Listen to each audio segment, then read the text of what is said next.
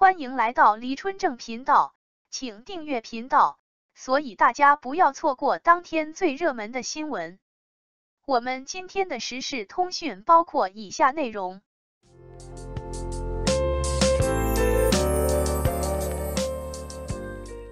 Jennie王一博看秀待遇，香奈儿为何对两人如此青睐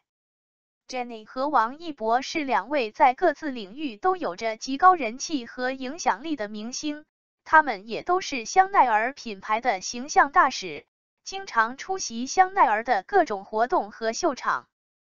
近日 ，Jennie和王一博同框出现在香奈儿2024春夏系列的巴黎时装周上，引发了网友们的热议和关注。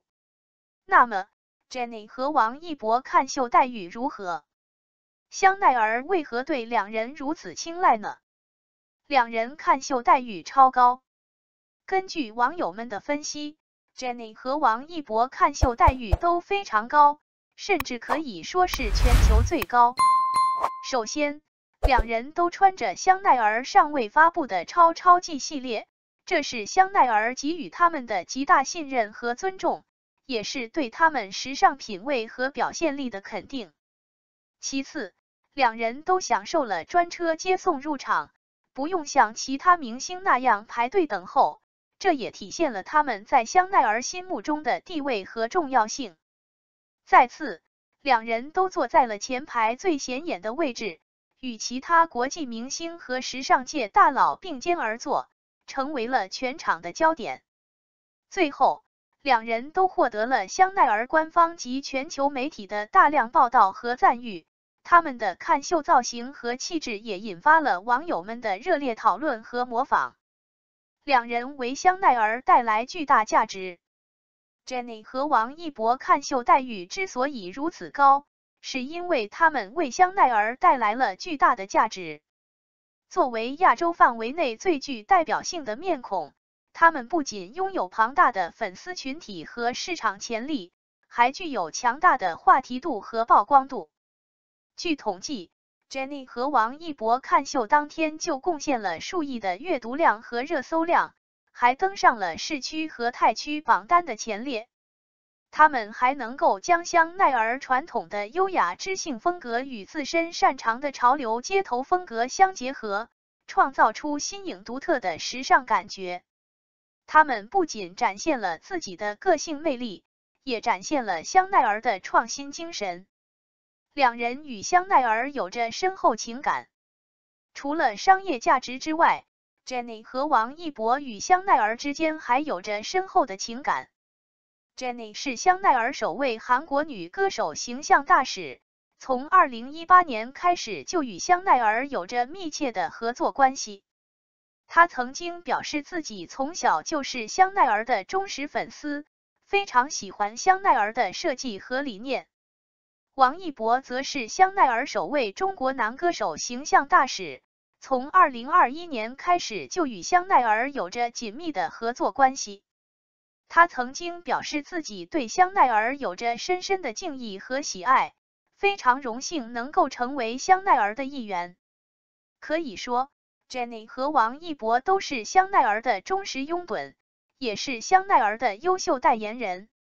综上所述，Jennie 和王一博看秀待遇之所以如此高，是因为他们为香奈儿带来了巨大的商业价值和时尚影响力，也因为他们与香奈儿之间有着深厚的情感和信任。他们是香奈儿在亚洲市场的重要支柱和突破口，也是香奈儿在全球范围内的优秀代表和传播者。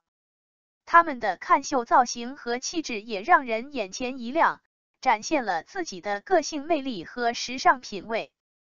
我们期待他们能够在未来继续与香奈儿有着更多的合作和交流，为我们带来更多精彩的时尚视觉盛宴。王一博巴黎之行，丰富又浪漫，拍的风景被赞审美不俗。王一博这次巴黎之行收获满满，短暂的行程，热度和话题度却不少。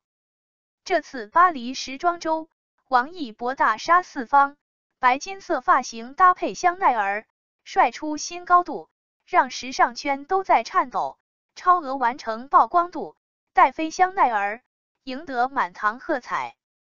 王一博，一个站在时尚界顶端的男人，让我们看到了他的百变风格，也被他的魅力再度刷新我们的审美。香家宠儿给足了王一博这位品牌形象大使的牌面，超季还未发布的新款衣服加身，看秀中间位，宣传片作为门面担当出镜。